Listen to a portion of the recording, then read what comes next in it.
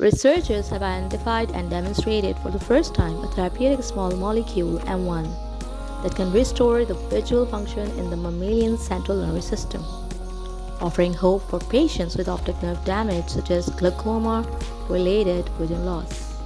Traumatic injuries to the central nervous system, including the optic nerve, the brain, and the spinal cord, are the leading causes of disability worldwide for which there is no available treatment. M1 stimulates the fusion and motility of mitochondria and induces robust axon regeneration by enhancing the intrinsic growth capacity of injured neurons. Photoreceptors in the eyes forward visual information to neurons in the retina. To facilitate the recovery of visual function after injury, axons of neurons must regenerate through the optic nerve and relay nerve impulses to visual targets in the brain via the optic nerve for image processing and formation. M1 treatment sustains long-distance axon regeneration from the optic chiasm that is midway between the eyes and target brain region to multiple subcortical visual targets in the brain.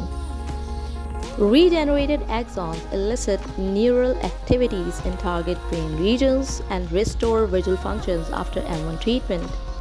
Well, nerve regeneration and function recovery will help improve the quality of life for patients.